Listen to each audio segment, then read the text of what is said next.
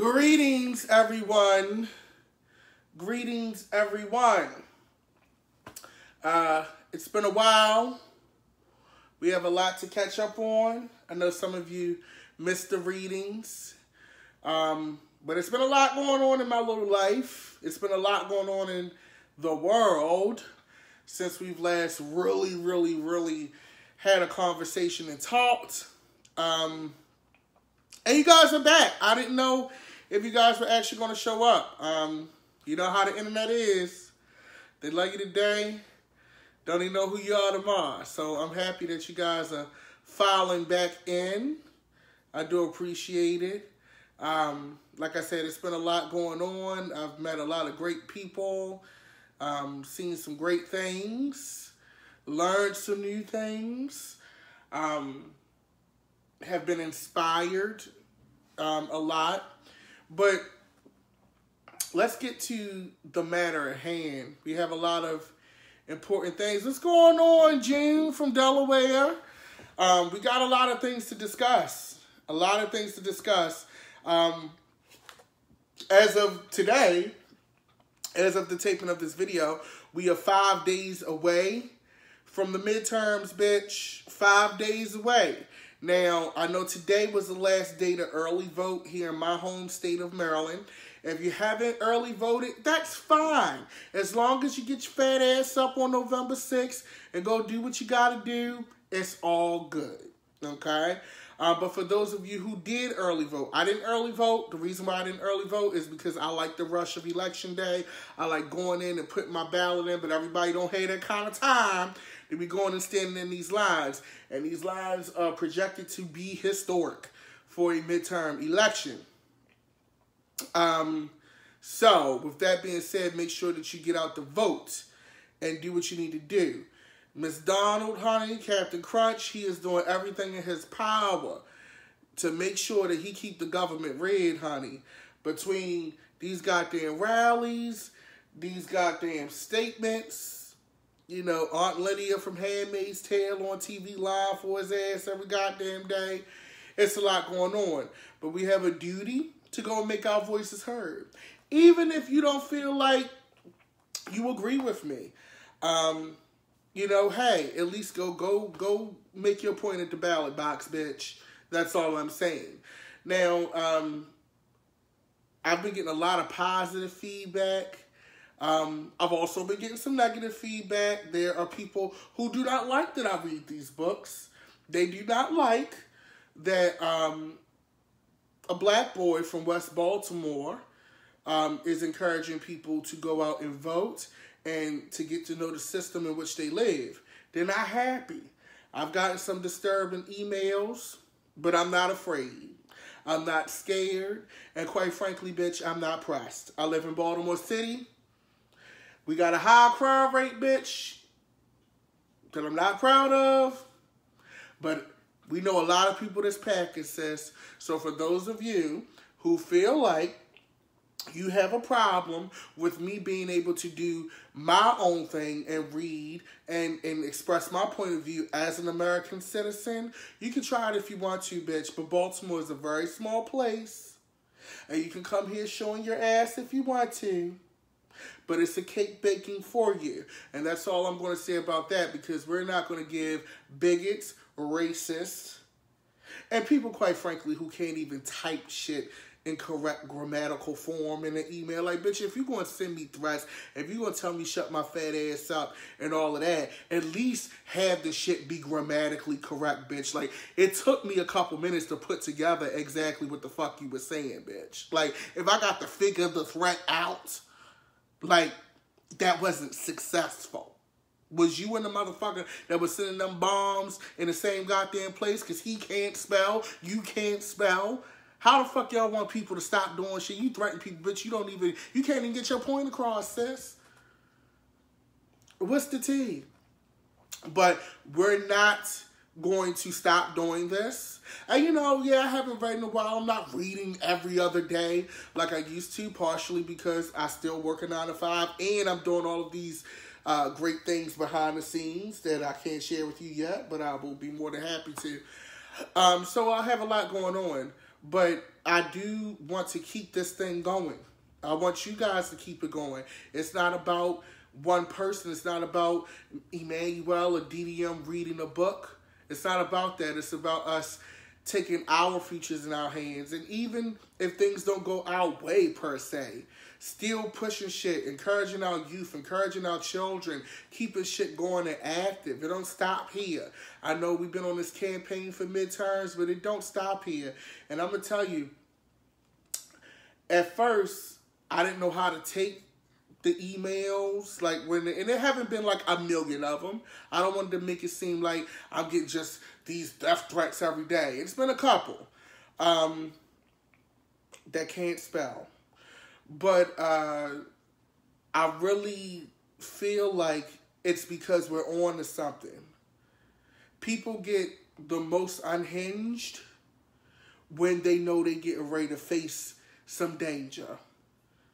And you guys, we are going to go out and we are going to flip it. We're going to flip it. And they know that we're going to flip it. That's why all of this shit is going down. I want to send my condolences out to the victims in the synagogue shooting in Pittsburgh. You know, like, sis, and they was all old people. Like, it wasn't even like young people that could have potentially fought back or something. Like, you shot up old ass people. You know what I'm saying? People that, you know, really ain't have no chance at getting forward. But we're not going to let hate, we're not going to let shade distract us from what the real mission and the real goal is. Okay? We're going to keep this shit the fuck going. And that's all I got to say about that. All right? We're going to read some section. I went through fear because I wanted to read a specific section of fear because I know we haven't read in a while. But this section in particular is about DACA, which I think it's always been pertinent, but or relevant rather. But in light of the immigrants or the Mexican people from South America seeking asylum and coming to the country, I think it's so important to read. Finally, I get to understand kind of what Ivanka's doing behind the scenes. A little bit, we're going to get into that. And we're gonna have our usual educated but hilarious time. And I was debating whether or not I wanted to keep reading all year, but I'm gonna keep reading just because there are people who don't like the fact that I read. And I'm the type of bitch who likes to do things when I know they piss you off. So I'm gonna keep doing it. You wanna be petty, bitch? I'm gonna be petty too. Without further ado, I believe this is chapter 16. I skipped a few chapters, but anyway. General Kelly, the Homeland Security Secretary and retired 4-star Marine general, was furious when he learned that the White House was working on a compromise on immigration for Dreamers, a central issue in the immigration debate. Dreamers are immigrant children brought to the United States by their parents who as adults had entered illegally. Under the 2012 legislation called DACA, which stands for Deferred Action for Childhood Arrivals. No shade, bitch. I never really knew what that meant. And I'm not afraid to say that. I never knew what DACA actually stood for. That's what it means. Okay. President Obama had given 800,000 Dreamers protection from deportation and made work permits available to them, hoping to bring them out of the shadow economy and give them an American identity. Kelly, a hardliner on immigration, was supposed to be in charge of these matters now. But Jared Kushner had been working on a back-channel compromise. He had been inviting Senator Dick Durbin, the Illinois Democrat who was number 2 in his party's leadership, and Lindsey Graham to his office to discuss the compromise. Graham later asked Kelly, "Didn't Jared tell you we've been working on this for months? We've got to fix." So, whole time, Jared and them, they doing some back channel shit, some backdoor shit, because they know this shit is about to blow up in our face, bitch. We just, like, hold your horses. So, Jared ain't that damn stupid. Speaking of which, did they add that interview with Jared on Van Jones? We gotta look into that. Anyway, but Kelly called Bannon. if the son-in-law is going to run it, then have the son-in-law run it. I don't need to run it. I need to come to the president. I'm not doing this anymore. I'm not going to be up there and be blindsided and humiliated on something that I've got to be in the loop on. Bannon believed the administration owned the hardline immigration posture, except for Trump himself. He's always been soft on DACA. He believes the left-wing thing. They're all valedictorians. They're all Rhodes Scholars, because Ivanka over the years had told him that. Okay, so we know that he listens to his children in regards to this. We already know from reading these books that Donald kind of just says anything to win. Like, it's really not about the issues with him. It's about him fucking winning. So that's really what it's about. So I don't know how much of this is true. We got to kind of look at this through rose-colored glasses, to be honest. I mean, if he really don't believe that the Dreamers are not criminals, then, bitch, you got a funny way of showing it. But anyway, Kelly voiced his distress to Priebus, who, along with Bannon, feared Kelly might quit. Get Kelly some time on the calendar, Bannon proposed. Let him come see the boss and light Jared up, because this is Jared shit, doing stuff behind people's back. Priebus didn't do it. Get in on the fucking calendar, Bannon insisted. Priebus continued to stall. It would expose disorganization in the White House. What are you talking about, Bannon asked. This was laughable. Of course Priebus didn't have control of Jared, and people were always going behind someone's back. So Bannon and Priebus both told Kelly, we'll take care of it. To go to the president would cause unnecessary consternation. We'll make sure it won't happen again, and you're going to be in the loop. Kelly, team player for the moment, didn't push it further. When he later mentioned it obliquely in the president's presence, Trump didn't respond. Lindsey Graham wandered into Bannon's West Wing office. Here's the deal. You want your wall. Trump would get wall funding in exchange for the Dreamers. Stop, Bannon said. A deal on the Dreamers was amnesty. We will never give amnesty for one person. I don't care if you build 10 fucking walls. The wall ain't good enough. It's got to be chain migration. Chain migration, formerly called the Family Reunification Policy, allowed a single legal immigrant to bring close family members into the United States. Parents, children, a spouse, and in some cases, siblings. These family members would have a path to legal permanent residency or citizenship. They might be followed by a chain of their own spouses, children, parents, or siblings.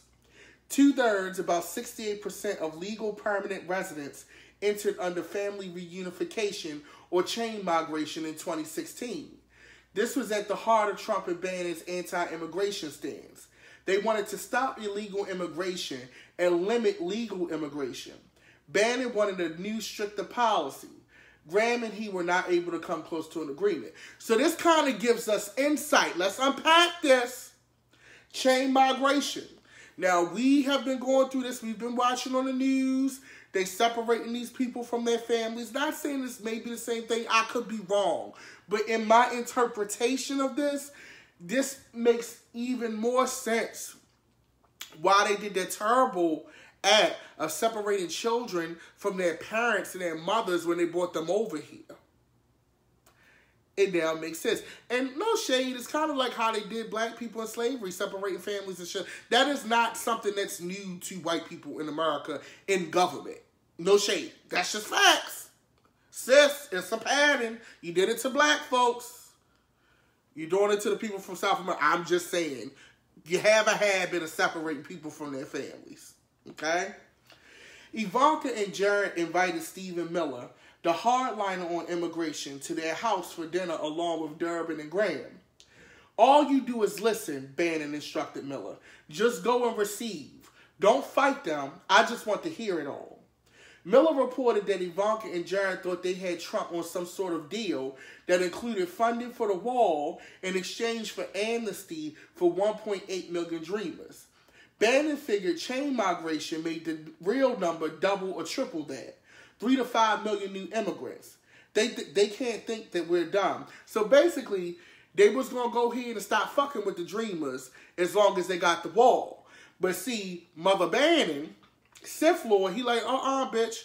With chain migration, they bring, you know, family members, sons, aunts, or whatever, family member over, it's going to be about double that.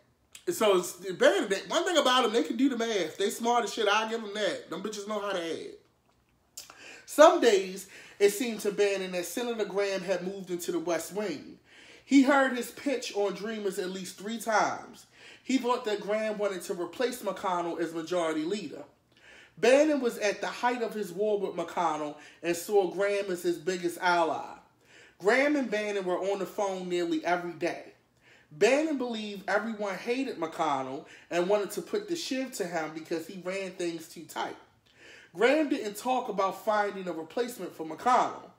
We've got to find a guy who will replace him, Graham said. But Graham denied he wanted McConnell's leadership job. Miss Lindsay. Now, we all know Miss Lindsay is a fucking snake. He is conniving, and that bitch know how to put a strategy together. I would not be surprised if he wanted that, especially after that performance he had in the Kavanaugh hearings, bitch. Bannon believed Graham was the best deal maker for Republicans, but he was the establishment. Graham didn't like Bannon's nationalist agenda, telling him, Bannon, that America first is bullshit. This is bullshit.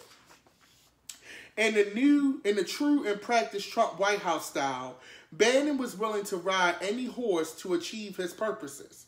He called Attorney General Sessions to the White House.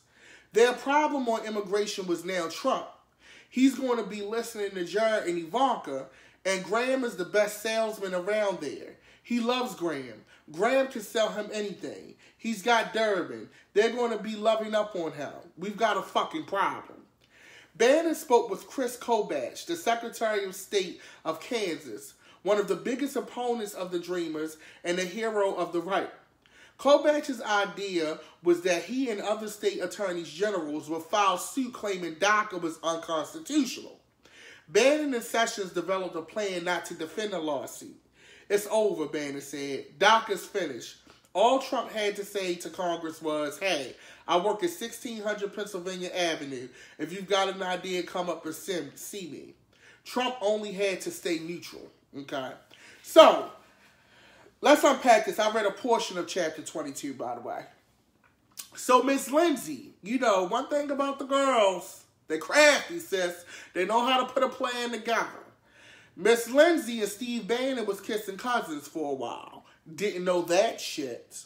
Okay? So, they basically trying to say fuck the Dreamers, or basically using the Dreamers to get the wall. So they're like, bitch, we'll let the Dreamers go. If we get this wall, whole time Jared and Ivanka like, bitch, lay off the Dreamers. What is the tea? What is going on? Bannon like, fuck that shit, bitch. Get these motherfuckers up out of here. Ain't nobody got time for that. I'm on my wall, and I want these motherfuckers out my house. Chapter 23. As Trump was laying plans to withdraw from the Paris Accord on climate change. Now, remember the Paris Accord, bitch? I gagged when he did that dumb ass shit for clean air and energy. Priebus had it with Ivanka. The president's 35-year-old daughter and White House senior advisor effectively had free run on the West Wing. She had launched what amounted to a covert operation in support of the Paris Accord, a non-binding international agreement to address climate change by voluntarily cutting greenhouse gas emissions that was reached in 2015 and evolved in 195 countries. So Ivanka, low-key, like, bitch, I know my father crazy. I know the environment is going back to shit. And I know that we ain't bringing back no motherfucking coal. Let him say whatever the fuck he gonna say and do this dumbass shit while we really work on keeping this shit together. So, whole time, you need to listen to his daughter, bitch. She know him better than all of y'all. She know his ass is not all there. That's why she smile, grin, say what the fuck he want to hear, and probably go and do whatever the fuck she want to do. That's what y'all dumbasses should have been doing instead of playing all these chess games and Game of Thrones and shit. Meanwhile, this bitch is getting to work and smiling and keeping it moving. They probably going to dinner harmonious as a motherfucker. Whole time, this bitch is Cersei Lannister with the knife under the table out this bitch. But anyway, Obama had pledged to cut these emissions about 25% below the levels in 2005. This would be accomplished by 2025. He had committed $3 billion to aid underdeveloped countries in a green climate fund. only $1 billion had been paid, and Obama had transferred half of that 3 days before he left office. So Obama like, I know y'all gonna fuck my shit up in my legacy, bitch. Obama basically did some shit that you do when you know you about to get fired, bitch. You start giving out all the extensions to the customers at work. You start throwing free shit in the bag at Marshalls. Like, here, bitch, it ain't got no sticker on it. Fuck it.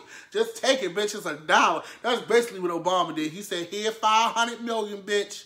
Go ahead and save our planet because this nutcase getting ready to come fuck shit up. Okay?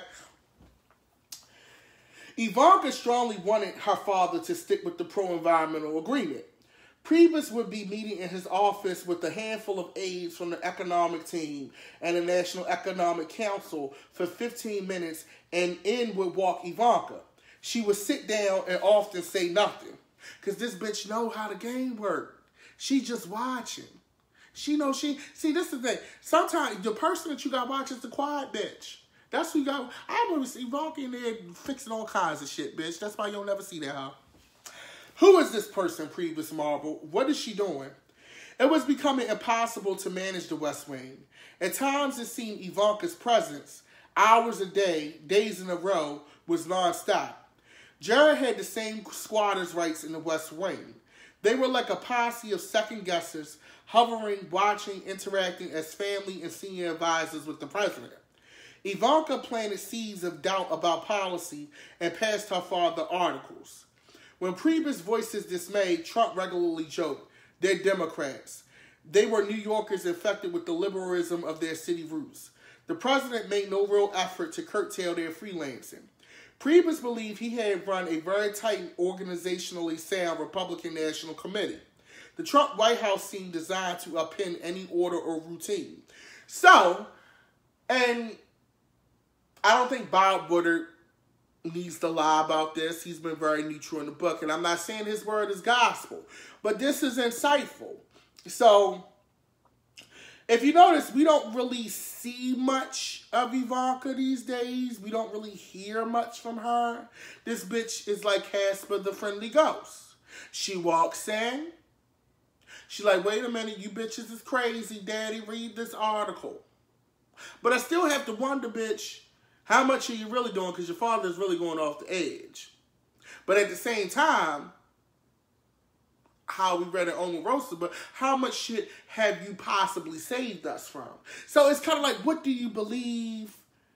Who do you believe? What's really going on? We got to unpack that a little bit, okay? At one point, Priebus had a decision memo for the president to review and sign on the U.S. withdrawal from the Paris Agreement. Ivanka said to her father, Mark Zuckerberg wants to talk to you. She had lined up a call between her father and the founder of Facebook. Zuckerberg was an outspoken climate change advocate. She did the same with Tim Cook, the Apple CEO, and others. At one point, she slipped a personal message from former Vice President Al Gore, one of the foremost Paris advocates, into a stack of papers on the president's desk.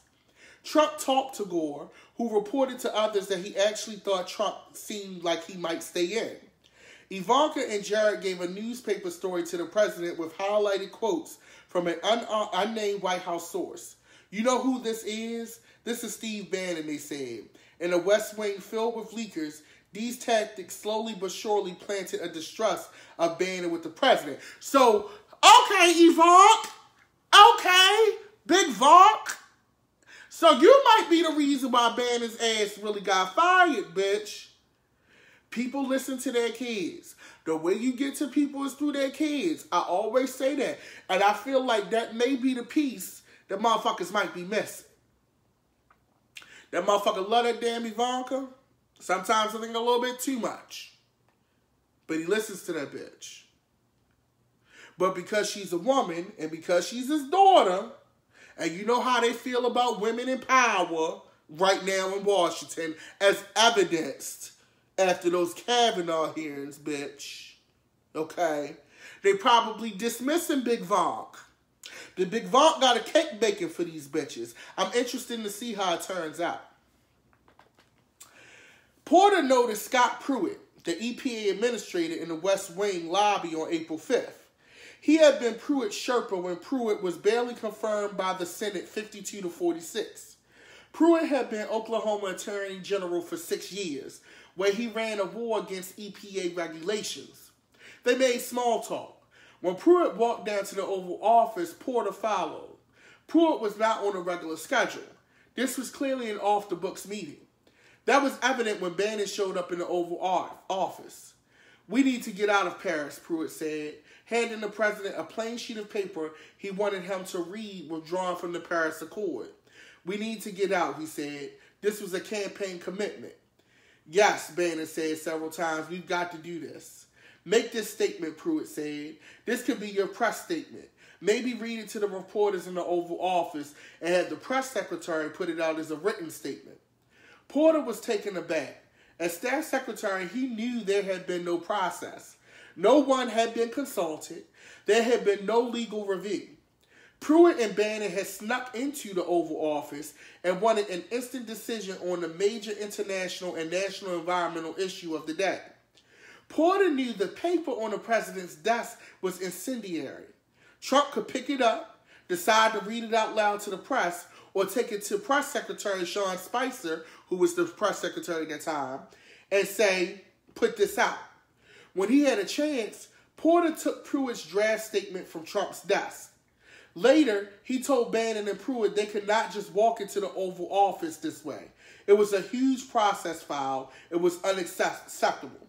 Okay? So these bitches, because they know Donald impulsive, this is why they be hiding memos and shit.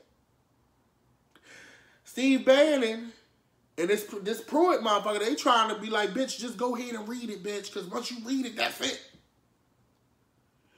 If you have not learned anything, if we have not learned anything, Cabinet, from reading these books and going through this process, watching the news, is that you are the company you keep.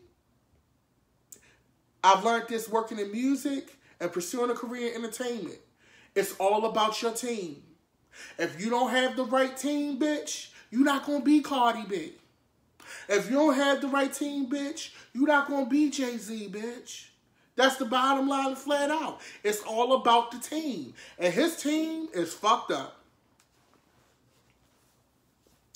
Gary Cohn gathered the principals for a meeting on the Paris Agreement in the Situation Room on April 27th.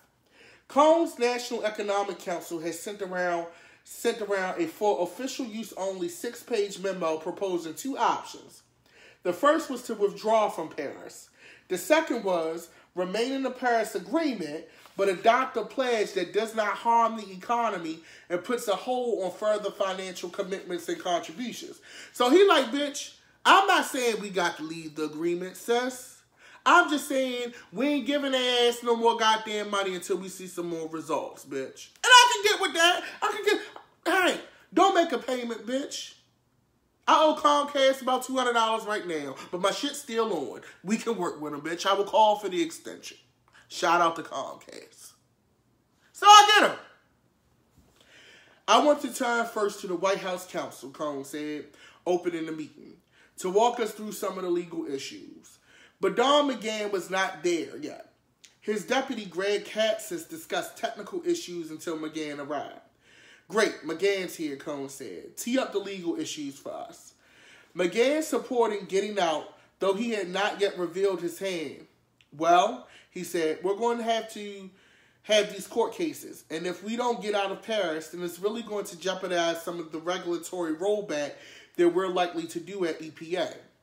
Paris is one of the justifications the Obama administration used as part of the regulatory record to justify the costs and benefits of the Clean Power Plan. That was an Obama-era 460-page rule to lower carbon dioxide emitted by power plants that the EPA estimated would save 4,500 lives a year. Pruitt was already moving to end the policy. So they're like, fuck it. Let these bitches die, bitch. 4,500 people ain't worth $3 billion goddamn dollars. That's basically what he's saying. So unless we exit Paris, all of these sorts of cases are going to be in jeopardy, McGahn said. He was for getting out immediately. You don't know what you're talking about, Tillerson said. My State Department legal advisor, which was the office that negotiated this in the first place and has the relevant expertise, says we can't just announce that we are getting out. The option paper clearly said the United States cannot officially announce a withdrawal from the Paris Agreement until November 2019, 2.5 years away at that time. Now it's less than a year away. But the second option, remaining in the accord but doing nothing that harmed the economy and putting a hold on further financial contributions, will put the U.S. in good stead in terms of litigation, Tillerson said. The Secretary of State stood alone. Pruitt spoke strongly for getting out. Priebus, who saw the political benefits, was for getting out. Bannon saw Paris as one more globalist deal that screwed the United States. So when we look at this, Bannon is really nearsighted. Like, he does not have a world view at all. Like, his view is purely the United States. And I'm all about protecting home. Don't get it fucked up. But his view, he doesn't understand the global stage at all. Like, at all. And it's obvious from reading all these books, he don't get it, bitch. He is not a world citizen. At the end, Cohn said they obviously needed to get the legal issues squared away. But I think we're starting to get a consensus. He was right. Paris was dead. McMaster and Porter huddled before a 10 a.m. June 1st meeting with the president in the Oval Office on the Paris Accord. Trump was due to make an announcement that day. We've got to make a last-ditch effort, they agreed. Withdrawing will damage our relationships with so many other countries, McMaster said. He was inundated with calls from his counterparts. You guys aren't really thinking about doing this, are you? Or more explicitly, please don't do this. Porter had drafted some language for the president to use. The United States will withdraw from the terms of the Paris Climate Accord effective immediately. Porter read his proposal.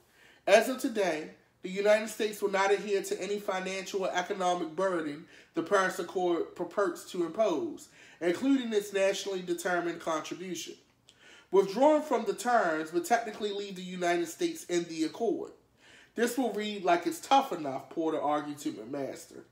He'll feel like he's getting the political bang for the buck. He'll be fulfilling the campaign promise. It'll excite the base. It was basically option 2 from the principals meeting. Remain in the Paris Accord. Porter thought he had found a way to minimize the damage.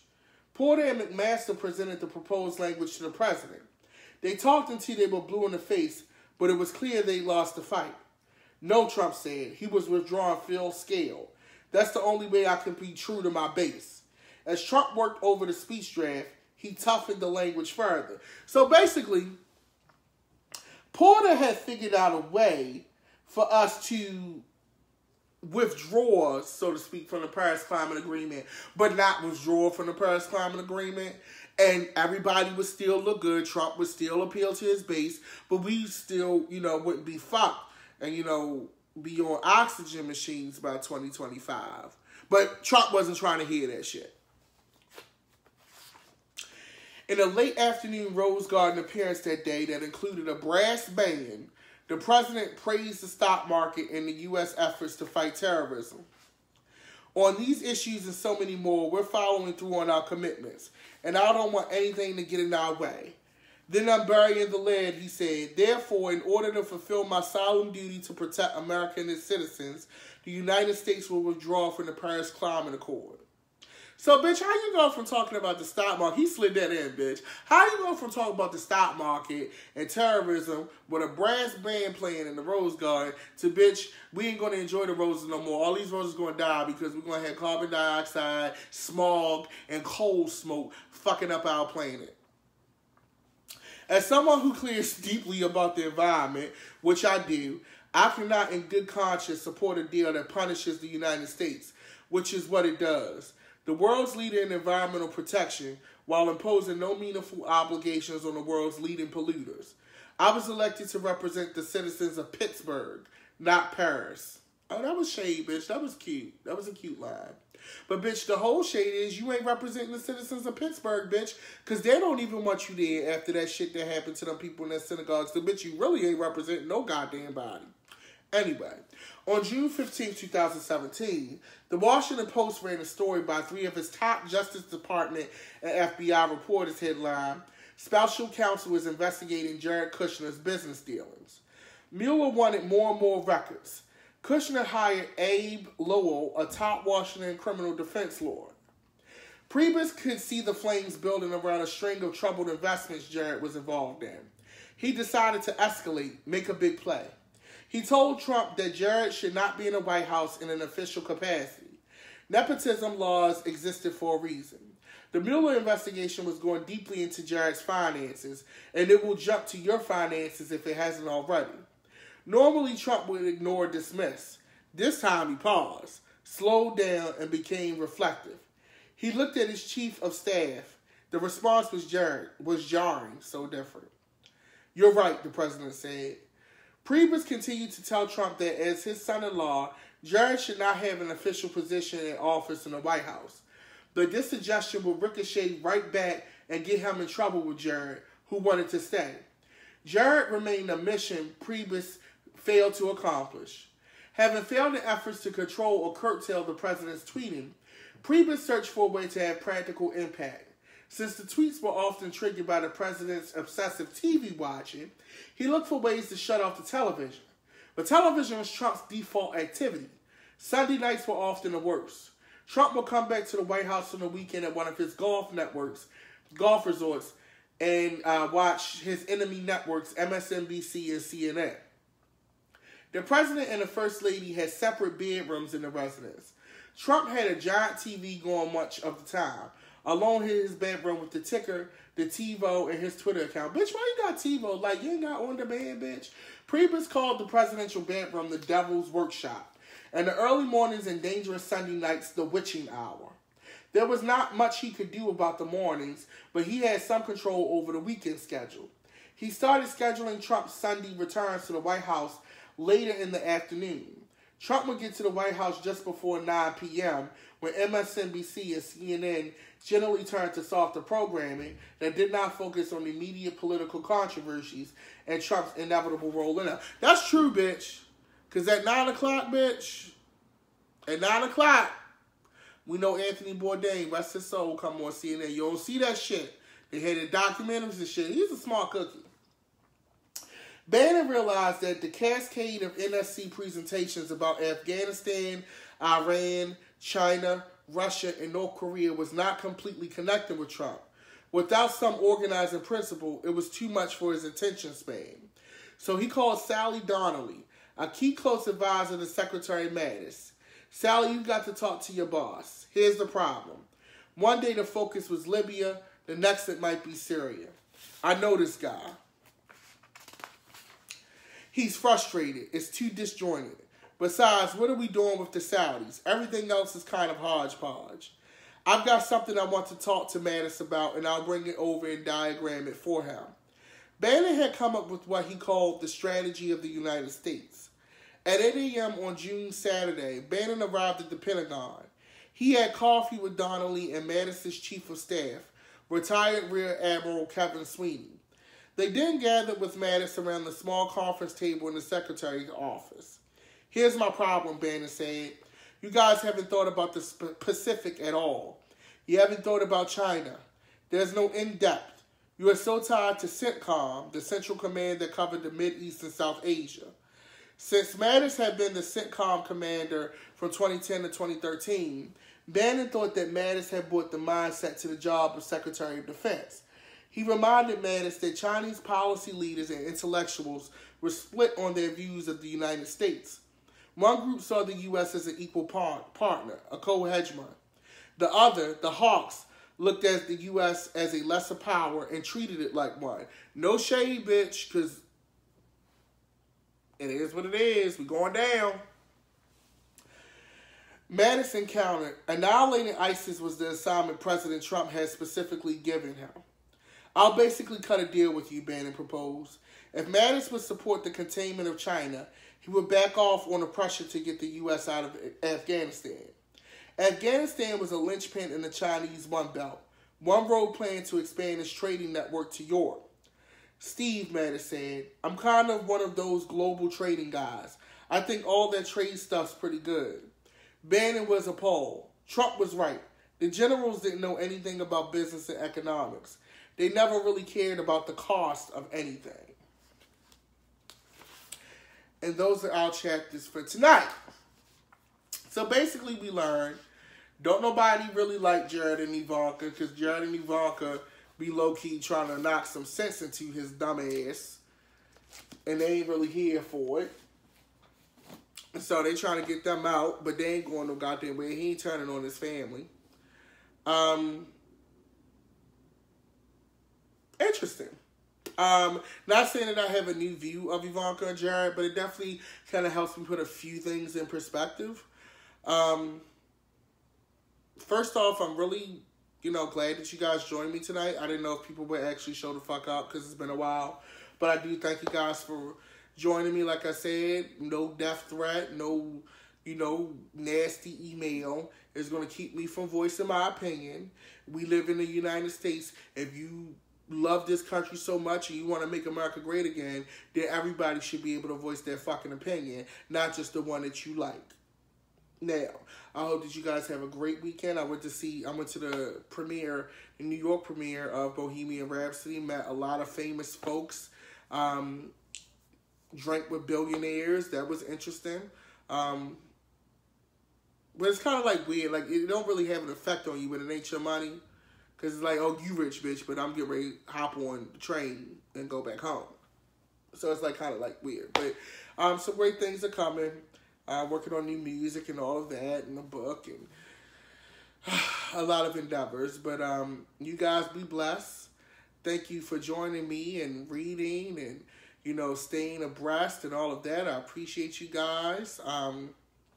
For those of you in the Maryland area, I will be doing a special holiday reading. I'm going to announce it here first.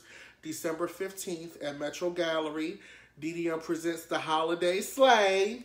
Okay, where I will be reading The Grinch Who Stole Christmas and A Charlie Brown Christmas live as only I can, with special performances of some of my favorite Christmas songs. We'll have some special drinks and party and have a good time. Mark your calendars, December 15th. I think the tickets go on sale Monday, but you'll see the flyer and all of that. But mark your calendars. And I will see you guys. Oh, don't forget to follow me on Instagram at GODDM to keep up with all the madness. If you haven't subscribed to the Secretary of Shade YouTube, subscribe there. I know some of you guys have been asking about the Secretary of Shade episodes. To be quite honest with you guys, quite frankly, when you have a lot of viewers and people see things going well for you, they think you have more money than you actually have. And when the money isn't immediate, they feel some kind of way. So we're going to bring the podcast back. It's going to be in audio format as I originally intended. And it will be on all platforms. We will be discussing politics and keeping this thing going. While Monkey Don't Stop the show, we will keep it going. I started out reading my living room. Anything can happen. You don't need 800,000 people to make it happen. With that being said, y'all be blessed. Enjoy your weekend. Enjoy your night. Be safe, and y'all have a good one.